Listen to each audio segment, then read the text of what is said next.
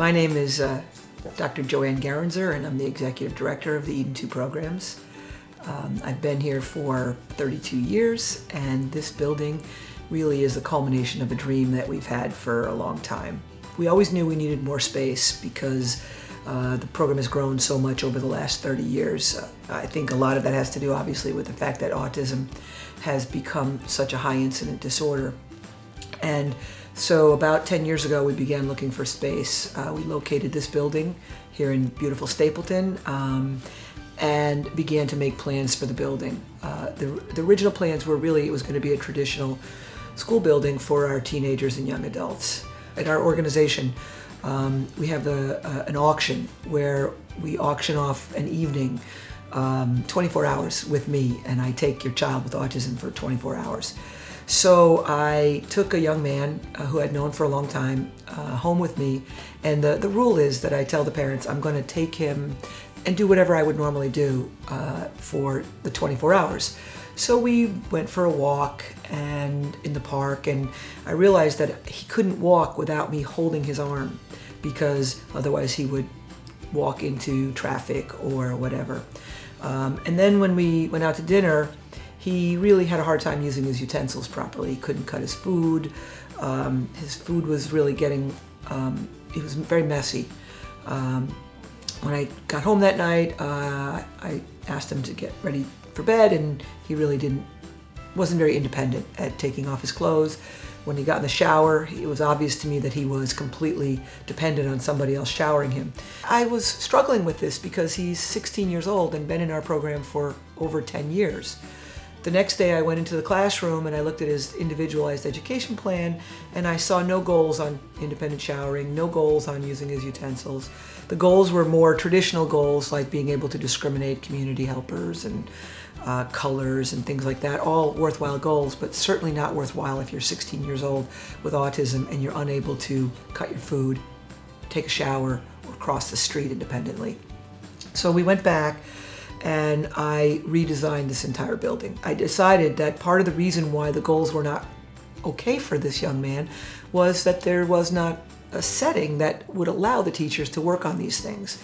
They couldn't work on showering because we didn't have a shower.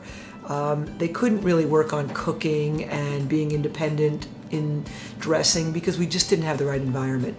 My feeling is if you have a classroom with desks and tables and chairs, then that's where you'll do your work. Teachers will teach at tables and chairs if that's all they have available to them. So this building really is what I believe, and what we here at Eden 2 believe, is what should be available for teenagers, especially teenagers with significant autism, because in order for them to truly be independent when they turn 21, they need to work on these things for a long time. You know, all of the funding that a young man or woman with autism gets is prior to 21. After 21, all bets are off. You don't know what kind of funding you're going to get. So it is our responsibility as an education program to make sure that we're giving these young men and women all the skills that they need in order to be independent, successful adults. The real world, you all, I'm sure, have experienced walking into a ladies' room or a men's room in a restaurant and not know how to turn the water on. Because it's different than what you're used to. So we want our kids to have all of those experiences. We want them to be able to be independent at home. So we have 2 classrooms that are apartment-style classrooms. So the classroom looks and is a real apartment. There's a bedroom, there's a living room, there's a dining room, there's a bathroom that has a full-size shower. This environment will offer us no excuses. These young men and women, when they turn 21, will know how to shower themselves. They will know how to prepare a meal. They will know how to use their utensils and cut their food and eat independently. I don't care how challenged they are with their autism. If we have 10 years, we're going to use those 10 years to make sure these young men and women are capable of being independent adults.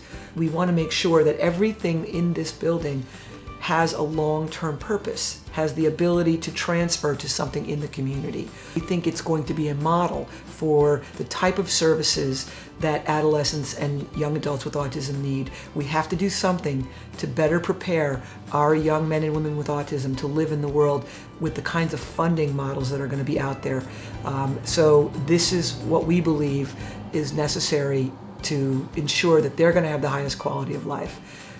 And the other thing that we think is really important is that we are in a community that is very open to having our young men and women be part of that community.